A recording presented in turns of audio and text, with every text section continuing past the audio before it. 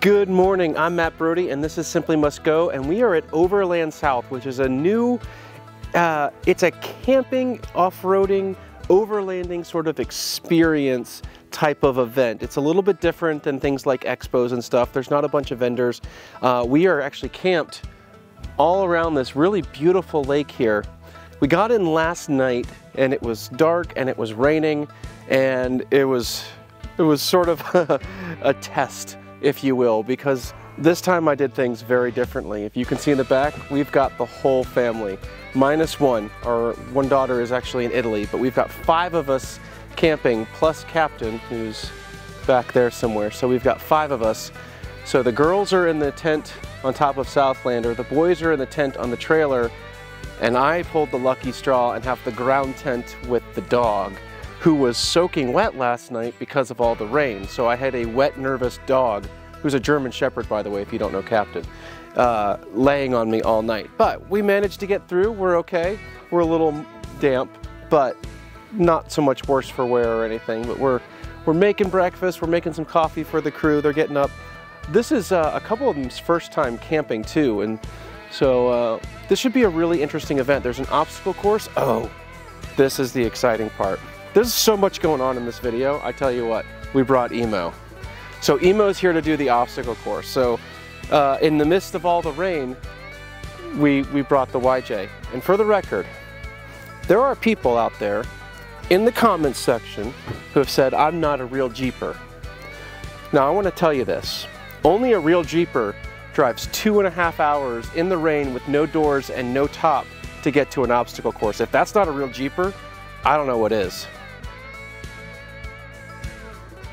With the sun coming out, we were excited to see what all Overland South had in store for us.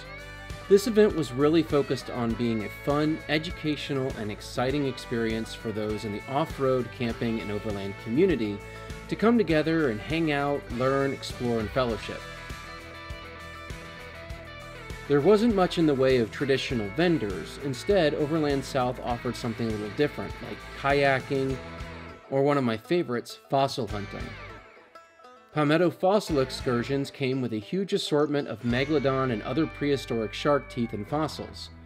They gave some information about the rich local fossils that can be found in the area. A single shark loses up to 35,000 teeth in its lifetime, and prehistoric South Carolina was a hotbed for megalodon, making the low country of South Carolina one of the richest places to find these massive teeth. The National Guard was also on hand, and one lucky raffle winner got to ride the obstacle course in the Humvee. The exhibitors were great, but the real draw for me was getting to take the YJ out on the obstacle course. But before we could do that, we got a very special first-hand look at what was in store for us. So the boys and I have been invited to ride with Jeff, who's the guy that started Overland South, in his Unimog, and go ride the courses and go look at the I guess the obstacle course and the challenge course, or I guess it's the trail and the challenge course. Anyway, we're gonna ride it in this. That's gonna be stinking amazing. I'm so excited. Look at this thing. Hey, I'm Jeff Montgomery. I'm the founder of Overland South. This is a Unimog 1350L.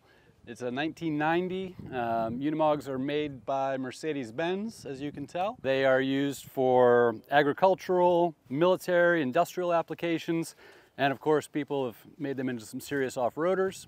So I bought this in about 2016 off of eBay, and it was in Denver, Colorado. One of probably 3 people in the US who specialize in working on Unimogs is in Denver, so I had it shipped across town, and he had it for about another 4 years. And every time we ran out of something good to do, he's like, all right, we're gonna do this next, and we're gonna do this next. And then finally, about 2 years ago, we were gonna do a SCAR trip. And so I said, man, we're doing this trip. I need the Unimog, and finally got it home for that. Financially, it's a terrible decision. I know I should sell it, but every time I start this thing up, and it starts up every time, no problem, and I just get a big smile on my face every time. And there's not a time that I have started this up and not just smiled about it. It's an absolute dream to own. First, we're gonna stop over by the challenge course. I haven't seen it today. I have a group of great volunteer guys that come out weeks in advance, and we have spent days and days making this this four-wheel drive challenge course. So we'll go over and check it out. I tend not to do the challenge course until the very end because it can tear it up some, and I don't want to ruin that for the other people going. From there, let's see. We'll take a loop around the property. We'll see if we can find some. There's some trails. There are about 30+ miles of trails in our area. Some of them are nice wide dirt roads or rock roads like this. Some of them are trails, and some of them you look at it and you go, is that a trail or isn't it? It's hard to tell. There are trails that haven't been ridden on in years out here, so they got saplings. So we'll go see if we can help them tamp that down and keep the trails going, and we'll see where it goes from there. Oh, look at the retired LMTV out there. Wonder if he went over. Oh, look at this mud. All right, at some point here we'll have to put it in four-wheel drive, but we'll put that off as long as we can. We're gonna do the course. We weren't planning on it, but we're gonna do it. Why not, right? All right, we're on. Hold on to your butts. Yeah. Your butt is huge.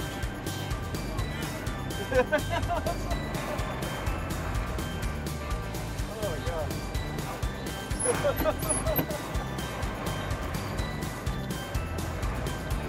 This is our diff twister up here, so we should be able to, woo, get a wheel in the air, hopefully.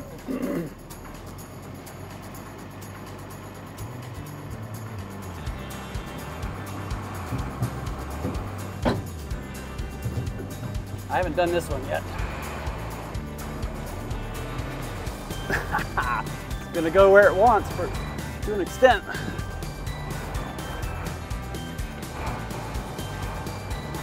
Woo! Hold on. That sounded expensive.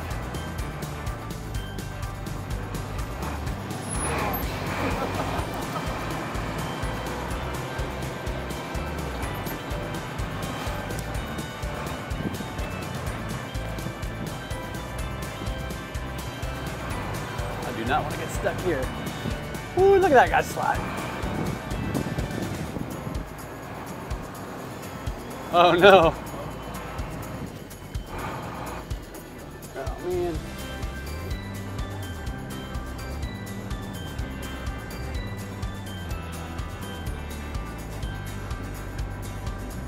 Nice job.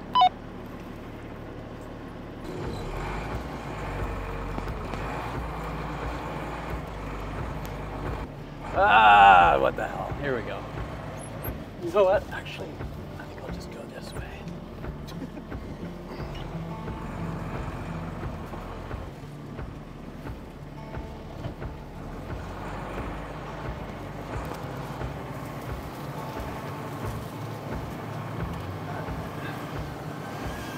And we'll get off the beaten path a little bit. And just one last burnout.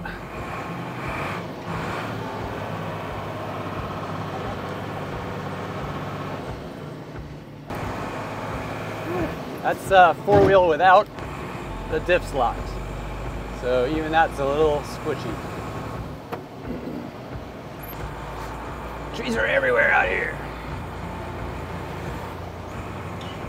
What do you guys say? You having fun? Oh yeah. All right. Big bump here. This one will rattle your teeth a little bit.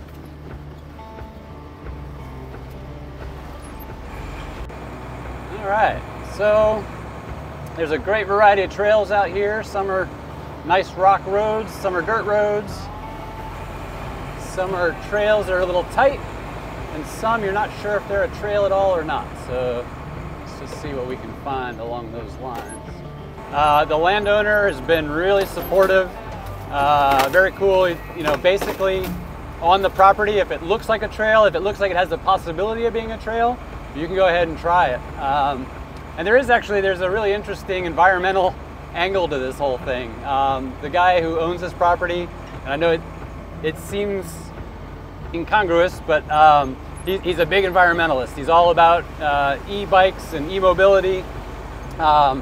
There's a large power line trail that cuts through the property, and of course Dominion Energy owns the rights to do whatever they want to maintain it, and that usually involves a lot of chemicals.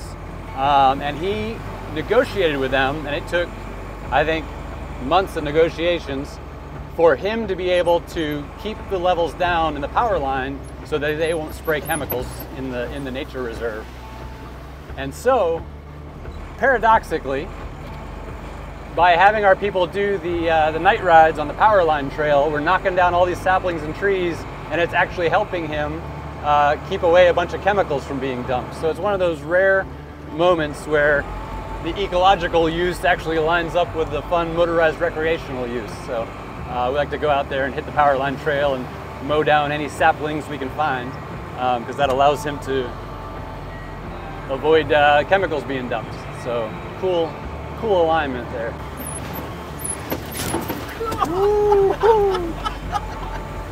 It's coming. I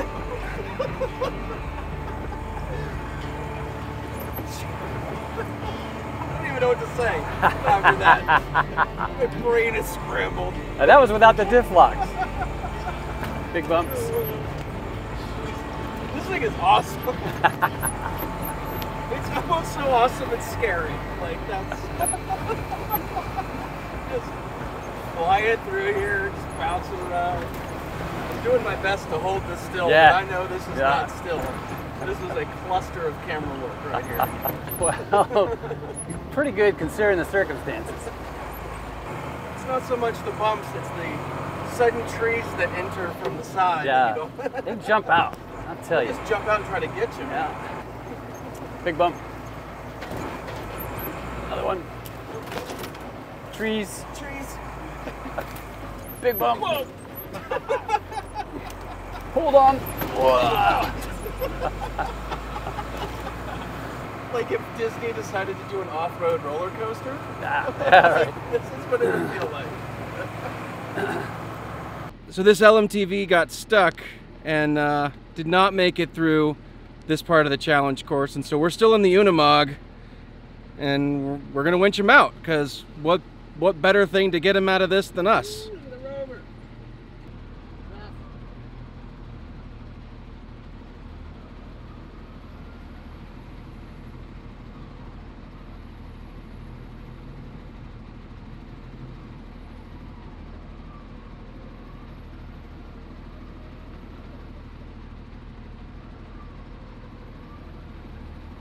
At this point, the Unimog started getting pulled forward, and if there was ever a foreshadowing moment, this would be it. Well, he's pretty stuck. He's not coming out of that easy, so we're gonna get another vehicle to come out and see if we can't pull him in another direction first.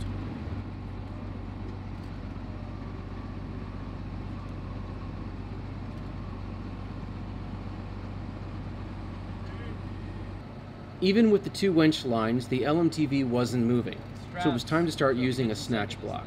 A snatch block is basically a pulley that allows you to increase the pulling force without increasing the strain on the winch.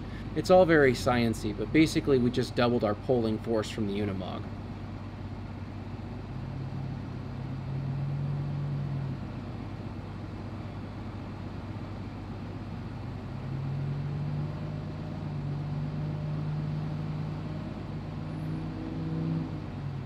We got him out. All right. Yeah. I did all the work.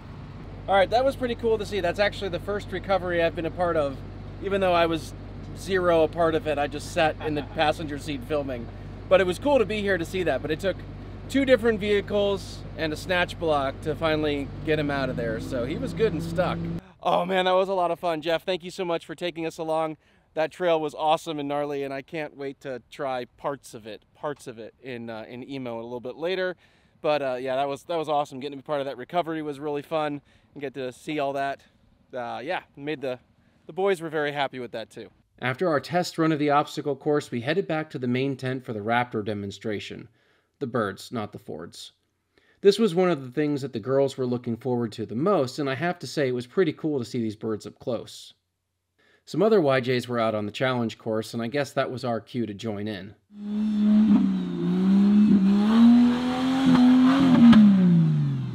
All right, so Will and I are in Emo, and we're getting ready to do the obstacle course, or at least parts of it. We'll see how far we decide to get and how she's doing, but this is the first time that Emo has officially been off-road doing like actual obstacles and trails, which is what this build is sort of designed for. So we're gonna see how this goes. The challenge course and the trails were really muddy and soupy from the rains the last couple of days, but despite the open differentials in the YJ, we had no issues with traction for the most part.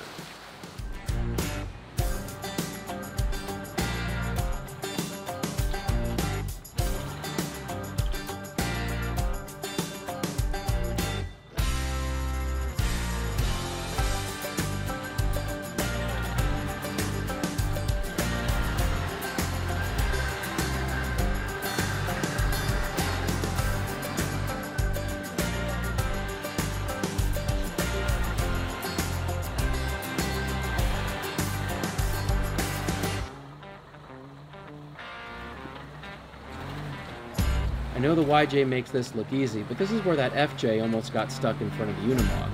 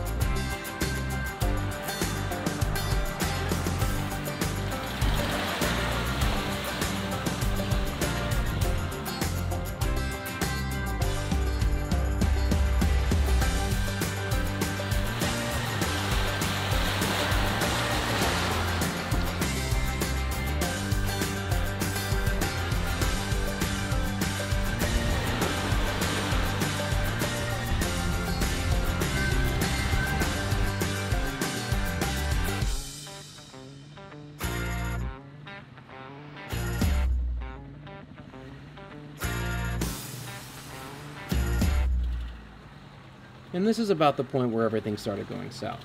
I cut too hard and slid a little further to the side than I had intended, and ended up catching myself hard, turtling myself on a large log. You got turtled.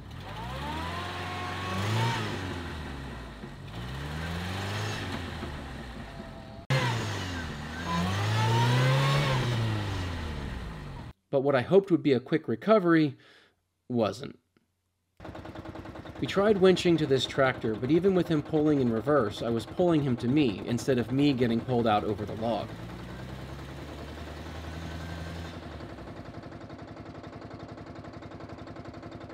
So next I tried something a little bigger, but trying to winch into this Tacoma just pulled the Tacoma into me as well.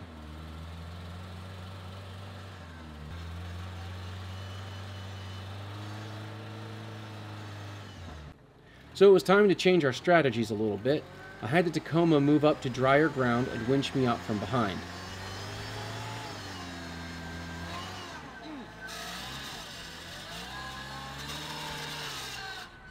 Okay. So that was awesome. That was like my first big get stuck, get recovered moment. So that was awesome. Took a bit to get it done because I was stuck. Sorry about No, you're good. It's their fault. They told me I could do it. Will, on the other hand, told me I was a moron for trying. I did. But I didn't listen to him. I listened to strangers. That's what I do. But it was awesome. It was a lot of fun. I think I could have done it. I got a bad line. I slid and then got kind of off to the side, and that just got me super turtled. So anyway, it's my fault. Bad driving, I think. But yeah, all right, we're going to go get dinner now because I'm hungry. Apparently, getting recovered works up an appetite.